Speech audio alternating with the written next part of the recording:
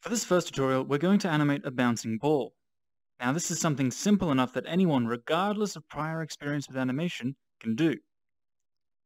So let's get started. Press the menu button on either one of your controllers. That's the button above the touchpad. And with your other controller, hover over on the touchpad, hover over the crosshairs, and press in. This will activate your UI selection tool. By pointing at a UI, you'll now see a red dot, may change in the future, and to interact, simply pull the trigger. To create a ball, go to Items, and come down to Tennis Ball. You'll now see a tennis ball appear in the center of the scene. Press the menu button again to hide that menu. On the touchpad again, look for the hand icon and click in. This now activates the grab tool. This blue zone around the tool is your grab zone. By intersecting with the red zone, grab point of an object, and pulling the trigger and holding, you can now move the object. You might see that the object is visible in that viewfinder. That viewfinder is attached to that camera. Its feed will be projected on there. If we show the camera the ball, we can see the ball nice and close on the viewfinder. You might have noticed that the red zone, the UI, and the controllers themselves, even the menu, aren't rendered by that camera. That camera is the camera we use when we render out the final footage, so it wouldn't make sense to have these red circles and UI elements. It will only render out the important stuff, which is the object. The viewfinder itself also doesn't get rendered. If we grab this, we can't see it, no matter how we hold it. So let's get started with the animation. First thing we want to do is we want to create a keyframe. Now, keyframe stores the position and the rotation of this object. It stores it of all points in the object that have these red circles. In this case, with the ball, it only has one. Open your menu again, go to the UI tool, and select Timelines. Now, this might look overwhelming at first, but don't worry, it's actually much simpler than it looks. First thing we'll see is no timelines selected. We can't do anything with these until we have an object selected, so let's do that now.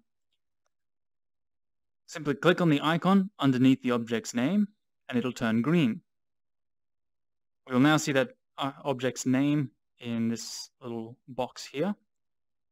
If we click on another object, it will turn green instead, and we'll see its name up here. Go back to the tennis ball, and we'll add a keyframe by pressing this plus button.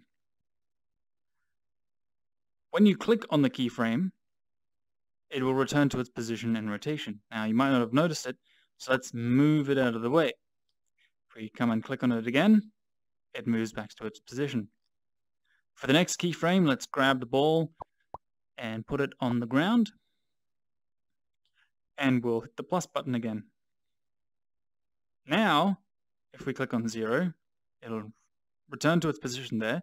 If we click on keyframe 1, however, there it'll be at the new position. We can use these arrows to navigate between keyframes, and we can use this slider to scrub through the timeline. For the bouncing ball, we want it to bounce up after it's fallen. There are a couple ways to go about this. First, and probably the easiest way, would be to just grab it and place it there and create a keyframe. If we now go to keyframe 0 and press the play button, we'll see it looks like it bounces. So that would be the first way to go about doing that. The second way takes advantage of this timeline scrubber. I'll demonstrate by deleting this keyframe by selecting it and pressing the X button and scrubbing through the timeline to about here. Now, if I hit the plus button, a new keyframe will be created at that position and rotation. If I go back to keyframe 0 and hit play, it now bounces to the correct height. If the ball were bouncing a crossover like that, this method wouldn't work, but because it's going straight up and down, we can use the timeline to our advantage.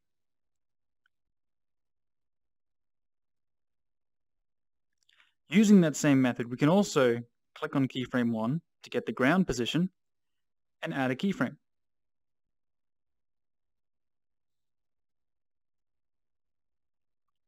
We can then repeat the process until the ball has finished bouncing.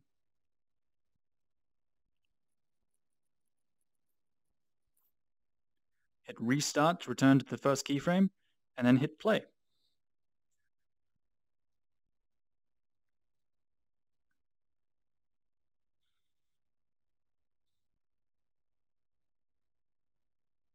And we have mostly a bouncing ball. And you might notice that it's a little rigid, so let's take care of that now.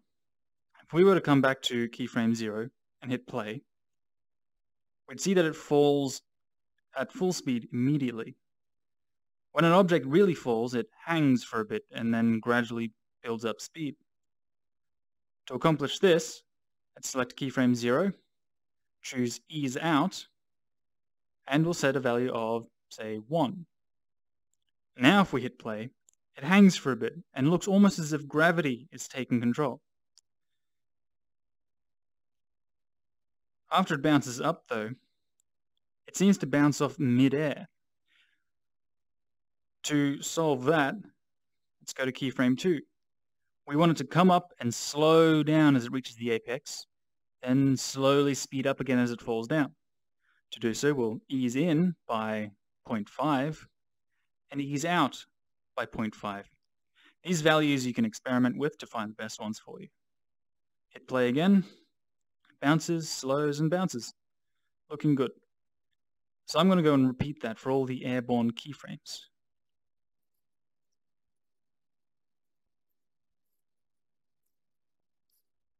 Now that that's done, let's hit the play button again. It's looking much more like a bouncing ball now.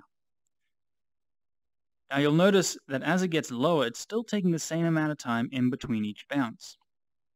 We can solve that by going roughly halfway and changing the length. 0.7 is probably good here. We'll do the same for here. This might be 0.5. 0.5. And this might be 0.3. The final keyframe doesn't play through since it's at the end, so we don't need to set its length. Hit restart and hit play.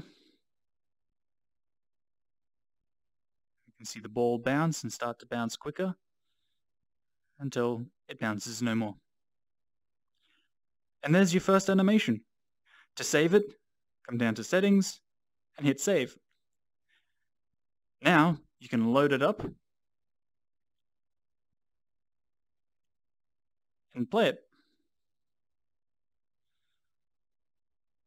That's all for this tutorial. For the next one, we're going to cover some more intermediate concepts such as object pinning, character animation, as well as a few other tips and tricks. Hope to see you there.